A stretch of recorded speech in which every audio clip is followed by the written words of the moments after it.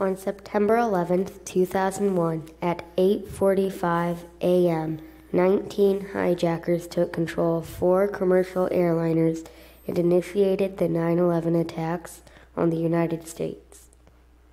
In total, 2,606 individuals were killed at the World Trade Center site in New York City.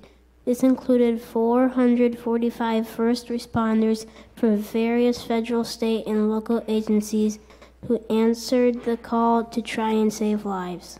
At the Pentagon, 125 individuals were killed, 70 of which were civilian contractors.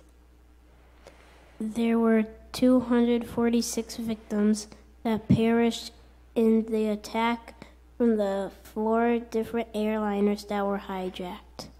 As of 2013, 1,140 people who lived, worked, and studied in Lower Manhattan have been diagnosed with cancer as a result of exposure to the toxins at or near Ground Zero.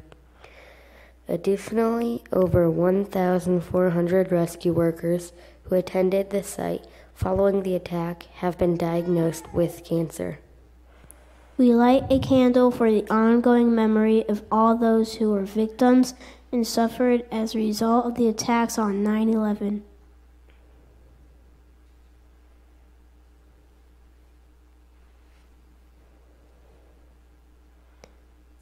On October 7, 2001, the War on Terror began with Operation Enduring Freedom and the invasion of Afghanistan by American and British forces. In March 2003, Operation Iraqi Freedom began with U.S. airstrikes in Iraq, quickly followed by a land invasion.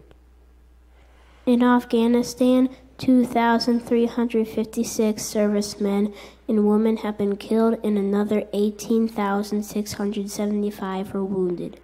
In Iraq, 4,497 have died and an additional 32,222 people have been wounded. We light a second candle in memory and recognition of those who have sacrificed in the name of our country and those who continue to serve.